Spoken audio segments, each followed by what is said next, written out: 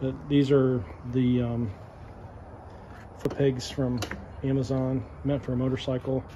Re-drilled them, re-tapped them. Took me about a half an hour to retrofit them, but they work just as good, and they're cheaper. They're 15 bucks or 16 instead of 25, so save yourself 10 bucks, but it's a lot more work instead of bolt-on. But they look pretty good, and I think they'll work and be enough for my daughter to put her feet there, and she'll enjoy the ride. So anyway, one more upgrade. I tried to order them from the other website, but for some reason I couldn't get them, so I just had to make these work. Tree life, bike life.